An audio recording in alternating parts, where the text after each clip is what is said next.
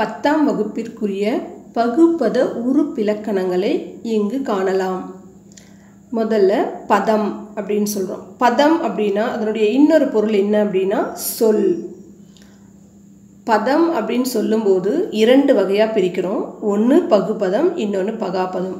அதே சொல் அப்படின்னு சொல்லும்போது அதை 4 வகையாக பிரிக்கிறோம். ஒன்று பெயர்ச்சொல், இன்னொன்று வினைச்சொல், இடைச்சொல், உரிச்சொல் அப்படின்னு சொல்லிட்டு 4 வகையாக பிரிக்கிறோம். இப்போது பெயர்ச்சொல், வினைச்சொல், இடைச்சொல், உரிச்சொல் அப்படின்னா நமக்கு என்ன தெரியும்? பெயர்ச்சொல்னா பெயரை குறிக்கும், வினைச்சொல்னா செய்யும் செயலை குறிக்கும், இடைச்சொல்னா பெயர்ச்சொல்லையும் பெயர்ச்சொல்லையும் வினைச்சொல்லையும் இணைப்பதற்கு பயன்படுத்தப்படும் சொற்களை இடைச்சொல் அப்படின்றோம். உரிச்சொல்னா உரு, தவ, நனி, கழி, கூர்மா, இது உரிச்சொல் தொடர் அப்படின்னு சொல்லுவோம். அப்போது பகுபதம் அப்படின்றது பிரித்தால் பொருள் தரக்கூடியதை பகுபதம். பகுக்க முடிந்தது, பகு அப்படின்னாலே பிரிக்க முடிந்தது. பகா அப்படின்னா பிரிக்க முடியாத சொல்ல பகாபதம் அப்படின்னு சொல்லி சொல்கிறோம். இப்போது இந்த சொல்லில் இருக்கக்கூடிய 4 சொல்லில் முதல் 2 சொல் பெயர்ச்சொல், வினைச்சொல் எதற்குரியது அப்படின்னா பகுபதத்திற்கு உரியது. அப்போ பகுபதத்தில் வரக்கூடிய சொற்கள் எதுனா பெயர் சொல்லும் வினைச்சொல்லும். அதே பகாபதத்தில் வரக்கூடிய சொற்கள் எது அப்படின்னா இடைச்சொல்லும் உரிச்சொல்லும் பகாபதத்திற்கு உரியவை. இப்போ இதற்கு ஒரு சான்றாக ஒன்று சொல்லலாம். உரிச்சொல் அப்படின்னு சொன்னால் தவ சிறிது அப்படின்னு சொல்லும், மிகவும் சிறிது. அப்போ தவ அப்படின்னு சொல்லும்போது அது பிரிக்க முடியாத சொல், அப்போ அது பகாபதம். அதே பகுபதத்தில் வினைச்சொல் நடந்தான் அப்படின்னு சொல்கிறோம். அப்போ நடந்தான் அப்படின்றது ஒரு செயலை குறிப்பதனால அதை எப்படி பிரிப்போம் அப்படின்னா நட குட்டல் இத் இந்தானது, குட்டல் இத் குட்டல் ஆண் அப்படின்னு பிரிப்போம். அப்போ இது பிரிக்க முடிந்தது, இதை பகுபதம் அப்படின்னு சொல்கிறோம். இப்போ இந்த பகுபத உறுப்புக்கள் மொத்தம் எத்தனை அப்படின்னு சொல்லி பார்த்தோன்னா 6 வகைப்படும். இந்த பகுபத உறுப்புக்கள் மொத்தம் எத்தனை அப்படின்னு சொன்னால் 6. இந்த 6ல் பகுதி, விகுதி, இடைநிலை, சந்தி, சாரியை, விகாரம் அப்படின்னு சொல்லிட்டு 6 வகையாக இந்த பகுபத உறுப்பிலக்கணத்தை பிரிக்கிறோம். இதில் பகுதியும் விகுதியும் ஒரு பகுபதத்திற்கு அடிப்படை உறுப்புகள் ஆகும். பகுதி விகுதி இல்லாமல் எந்த ஒரு உறுப்பிலக்கணமும் இயங்க முடியாது. அதே போல் பகுதி விகுதி இடைநிலை, பகுதி இடைநிலை விகுதி, இந்த 3ம் தான் பொருள் தரும் உறுப்புக்கள். இது 3 இருந்தால் தான் அந்த சொல்லினுடைய பொருள் விளங்கும். அடுத்து சந்தி, சாரியை, விகாரம் என்று 6 உறுப்புக்களை உடையது தான் எது அப்படின்னு சொன்னால் இந்த பகுபத உறுப்புக்கள்.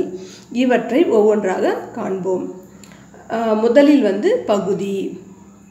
பகுதி அப்படின்றது எங்கே வரும் அப்படின்னு சொன்னால் ஒரு சொல்லின் முதலில் வரும்.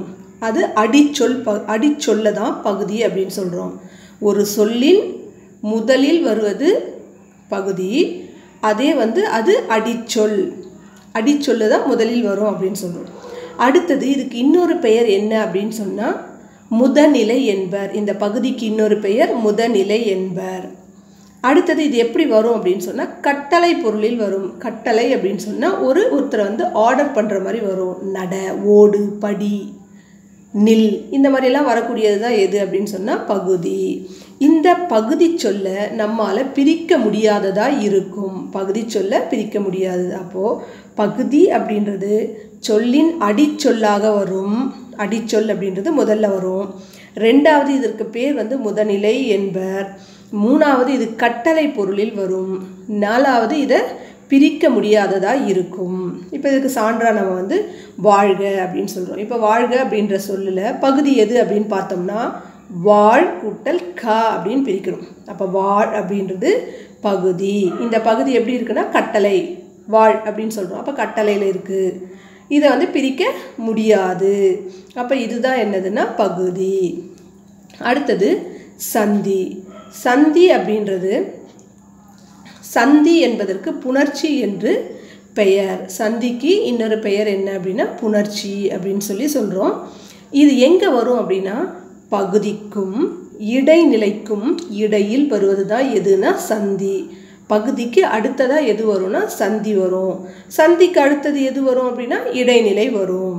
அப்போது இந்த சந்தி எழுத்துக்கள் எவை அப்படின்னு பார்த்தோம்னா இத்து, இப்பு, இக்கு, இது 3 தான் சந்தி எழுத்துக்கள் அப்படின்னு சொல்கிறோம். இப்போ இதுக்கு சான்றா அசைத்த அப்படின்ற ஒரு சொல். அசைத்த அப்படின்றத நம்ம எப்படி பிரிக்கிறோன்னா அசைன்னும் போது அது கட்டளையில் வரணும். அடுத்தது இத் அப்படியே நம்ம எழுதுவோம். அடுத்து தாவை இத்து கூட்டல் ஆ அப்படின்னு சொல்லி பிரிப்போம். இப்போ இதில் எத்தனை உறுப்புகள் இருக்குது அப்படின்னா 4 உறுப்புகள் இருக்குது. அப்போ முதல் உறுப்பு பகுதி, கடைசியில் வர்ற உறுப்பு விகுதி, பகுதிக்கு அடுத்து வர்ற உறுப்பு சந்தி, அடுத்த உறுப்பு இடைநிலை. அப்போது சந்தி என்பதற்கு புணர்ச்சி என்று பெயர். பகுதிக்கும் இடைநிலைக்கும் இடையில் வருவது தான் சந்தி. இந்த சந்தி எழுத்துக்களாக நம்ம எதை சொல்கிறோம் அப்படின்னா இத்து, இப்பு, இக்கு என்பதை கூறுகின்றோம். அடுத்தது இடைநிலை. இடைநிலை எங்கே வரும் அப்படின்னு பார்த்தோம்னா பகுதிக்கும் விகுதிக்கும் இடையில் வருவது தான் எது அப்படின்னா இடைநிலை. இந்த இடைநிலைக்கு முன்னாடி எது வரும் அப்படின்னு பார்த்தோம்னா சந்திக்கு முன்னாடி எது வரும்னா பகுதி. அப்போ இடைநிலைன்றது இடையில் வருவது தான் இடைநிலை. இது காலம் காட்டும் கால இடைநிலை அல்லது காலம் காட்டும் இடைநிலை என்று பெயர். அப்போது பகுதிக்கும் விகுதிக்கும் இடையில் வருவது இடைநிலை. இது காலம் காட்டும். காலம் அப்படின்றது 3 காலத்தையும் காட்டும். அடுத்தது கால இடைநிலை அல்லது காலம் காட்டும் இடைநிலை என்று இதற்கு பெயர். இப்போ அந்த காலம் அப்படின்னா என்னென்ன காலம் அப்படின்றத பார்க்கணும். இறந்த கால இடைநிலை, நிகழ்கால இடைநிலை, எதிர்கால இடைநிலை, எதிர்மறை இடைநிலை அப்படின்னு சொல்லிட்டு இந்த காலங்களை எது காட்டுகிறது அப்படின்னா இடைநிலை காட்டுகிறது. அப்போ இறந்த கால இடைநிலைக்கு உரிய எழுத்துக்கள் எது அப்படின்னு பார்த்தோம்னா இத்து, இட், இர், இன். நிகழ்கால இடைநிலைக்கு உரிய எழுத்துக்கள் எதுனா கிரு, கின்று, ஆனின்று. எதிர்கால இடைநிலைக்குரிய எழுத்துக்கள் எதுனா இப், இவ். எதிர்மறை இடைநிலை எது அப்படின்னா ஆ, அல், இல். இப்போ இறந்த காலத்துக்கு நம்ம ஒரு சொல்ல பார்க்க போகிறோம். இறந்த காலம் அப்படின்னு சொல்லும்போது படித்தான். அப்போ படித்தான் அப்படின்றது ஏற்கனவே படித்து முடித்தான். அப்போ இதை நம்ம எப்படி பிரிப்போம் அப்படின்னு சொன்னால் படின்றது பகுதி, இத்து சந்தி. படித்தான் இத்து கூட்டல் ஆண், இத்து கூட்டல் ஆண். படி பகுதி, இத்து சந்தி, இத் இறந்த கால இடைநிலை, ஆண் வரும்போது ஆண் பால் வினைமுற்று விகுதி. இந்த ஆண் அப்படின்னு சொல்லும்போது அது யாரை குறிக்கிறதுனா ஆண் பாலை குறிக்கிறது. அடுத்தது நிகழ்கால இடைநிலை. கிரு, கின்று, ஆனின்று. படிக்கின்றான். படி கூட்டல் இக்கு கூட்டல் கின்று கூட்டல் ஆண். படிக்கின்றான் அப்படின்னு பிரிப்போம். நடக்கின்றான், ஓடுகின்றான். அப்போ இது நிகழ்கால இடைநிலை. அடுத்து எதிர்கால இடைநிலை இப், இவ்வு தான் வரும். வீழ்வார், படிப்பார். எதிர்மறை இடைநிலையும் போது நடக்காத செயலை கூறுவது தான் எது அப்படின்னா எதிர்மறை இடைநிலையில் வரும். அடுத்தது சாரியை எங்கே வரும் அப்படின்னு சொல்லி பார்க்க போகிறோம். சாரியை அப்படின்றது இடைநிலைக்கும் விகுதிக்கும் இடையில் வருவது சாரியை. இடைநிலைக்கும் விகுதிக்கும் இடையில் வர்றது தான் சாரியை. சாரியைக்கு பொருள் இல்லை, அதுக்கு தனியாக ஒரு பொருள் கிடையாது. சாரியையாக வரும் எழுத்துக்கள் எது எது அப்படின்னு பார்த்தோம்னா அன், ஆன், ஆல், ஆர். இது சாரியையாக வரக்கூடிய எழுத்துக்கள். அப்போ சாரியை அப்படின்றது இடைநிலைக்கும் விகுதிக்கும் இடையில் வரக்கூடியது. அடுத்தது விகாரம். விகாரம் எங்கே வரும் அப்படின்னு பார்த்தா பகுதியிலும் சந்தியிலும் தோன்றும். பகுதியிலும் விகாரம் வரும், சந்தியிலும் விகாரம் வரும். ஓர் எழுத்து மற்றொரு எழுத்தாக திரிதலை தான் இங்கே விகாரம் அப்படின்னு சொல்கிறோம். இப்போ விகாரத்துக்கு ஒரு சான்று என்ன சொல்கிறோன்னா நடந்தான் அப்படின்னு சொல்கிறோம்.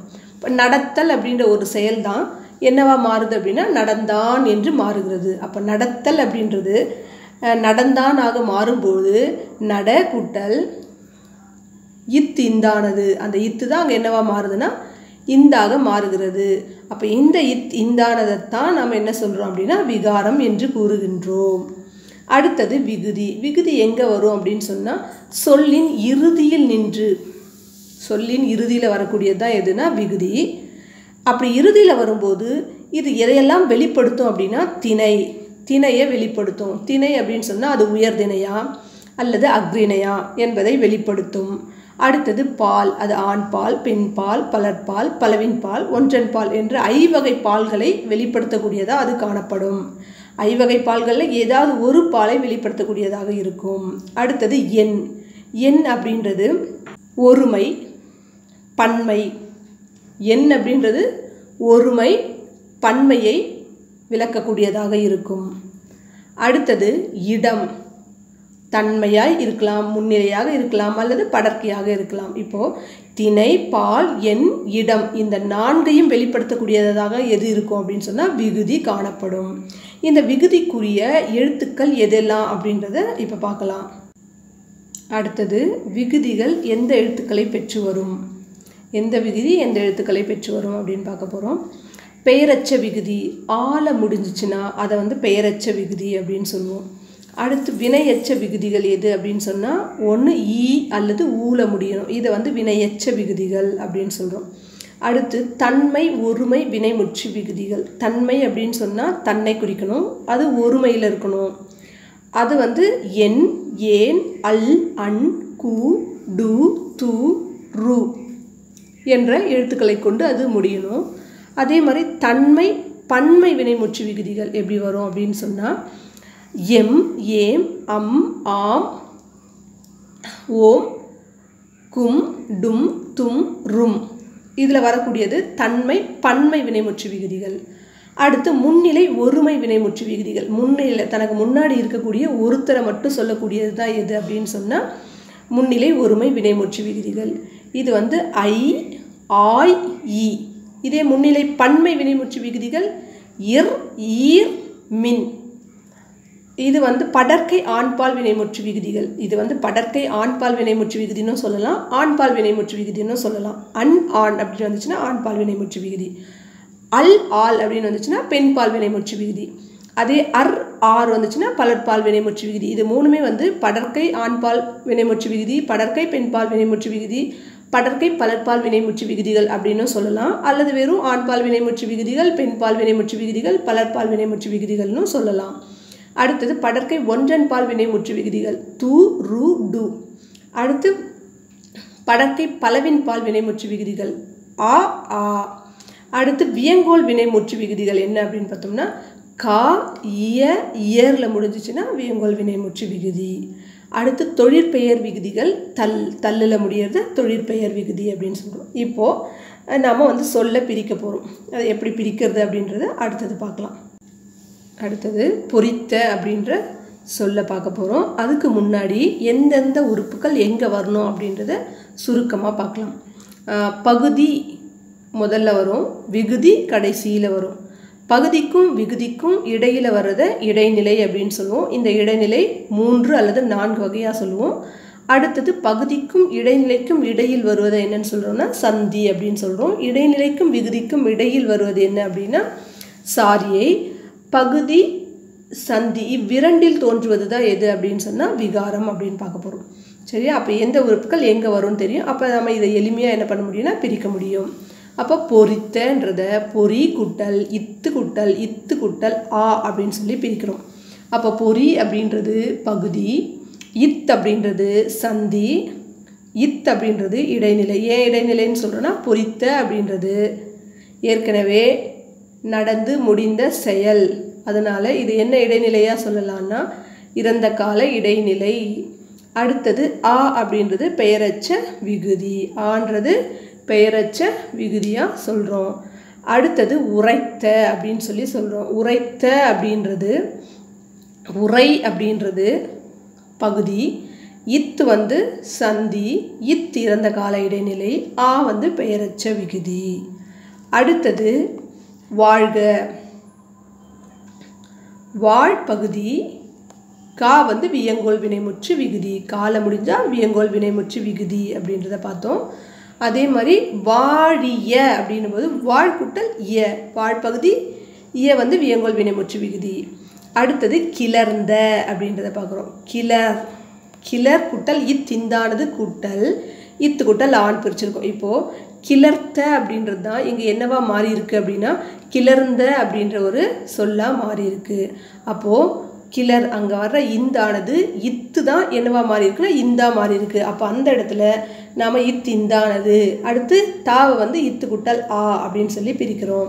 அப்போ கிளர் அப்படின்றது பகுதி, இத்துன்றது சந்தி, இத்துன்றது சந்தி, இந்தானது விகாரம், இத் இறந்த கால இடைநிலை, ஆன்றது பெயரச்ச விகுதி. அடுத்தது உண்டான். இப்போ இந்த உண்டான் அப்படின்னு சொல்கிறதுல உன் குட்டல் இட்டு குட்டல் ஆண் அப்படின்னு பிரிச்சிருக்கோம். இப்போது விகுதியை பார்த்தோம்னா விகுதியானது திணை காட்டணும், பால் காட்டணும், எண், இடம், இந்த நான்கையும் காட்டக்கூடியது தான் விகுதின்னு பார்த்தோம். இப்போ இந்த நான்கையும் இது எப்படி காட்டுது அப்படின்றத பார்க்க போகிறோம். உண்டான் அப்படின்னு சொல்லும்போது ஆண், ஆண்னும் போது இங்கே பால் விகுதி என்ன அப்படின்னா ஆண் பால் வினைமுற்று. அடுத்து உண்டான் அப்படின்ற போது எண் என்ன அப்படின்னா ஒருமையில் சொல்கிறாங்க. அடுத்து இடம் என்ன அப்படின்னு சொன்னால் படற்கையில், எங்கேயோ தூரத்தில் இருக்கக்கூடிய ஒருத்தன் உண்டான் அப்படின்னு சொல்லி படற்கையில் சொல்கிறாங்க. அப்போது திணை அப்படின்னு சொல்லும்போது இது உயர்திணை. அப்போது திணை, பால், எண், இடம் இந்த நான்கையும் காட்டக்கூடியது தான் எது அப்படின்னா விகுதி. இப்போ உன், இட், ஆண் அப்படின்னு பிரிச்சிருக்கோம். அப்போ முதல்ல வரக்கூடியது பகுதி, கடைசியில் வரக்கூடியது படற்கை ஆண்பால் வினைமுற்று விகுதி அல்லது ஆண்பால் வினைமுற்று விகுதி. அப்போ பகுதிக்கும் விகுதிக்கும் இடையில் வர்றது இடைநிலை. என்ன இடைநிலை? உண்டான். உண்டான் அப்படின்னும் போது ஏற்கனவே நடந்து முடிந்த செயலை குறிப்பதனால அது இறந்த கால இடைநிலை. அடுத்து வருக. இப்போ வருக, வருக அப்படின்றத நம்ம பகுதி என்ன இருக்கும்னா வா. அடுத்து பிராக்கெட்டில் வான்ற சொல்லு தான் இங்கே என்னவா, வான்ற சொல் தான் இங்கே என்னவா இருக்குன்னா வரு அப்படின்னு மாறி இருக்கு, கூட்டல் கா. அப்போ வான்றது பகுதி, வான்ற நெடில், வான்ற குறிலாக மாறினதுனால அது குறுகியது விகாரம், கான்றது வியங்கோல் வினைமுற்று விகுதி. இப்போ இவ்வாறு தான் ஒவ்வொரு சொல்லையும் நாம் பிரித்து பகுபத உறுப்பிலக்கணம் காணுதல் வேண்டும். அடுத்தது சாய்ப்பான். சாய் குட்டல் இப்பு குட்டல் இப்பு குட்டல் ஆண்.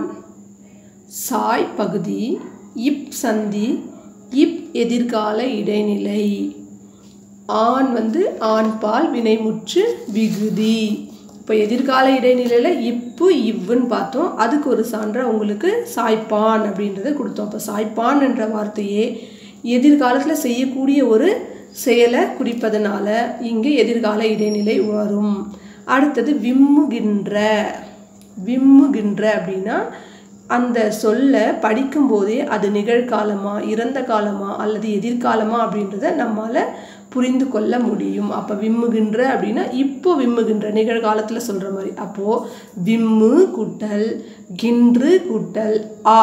அப்போ விம்முன்றது பகுதி, கின்று அப்படின்றது நிகழ்கால இடைநிலை, ஆன்றது பெயரச்ச விகுதி.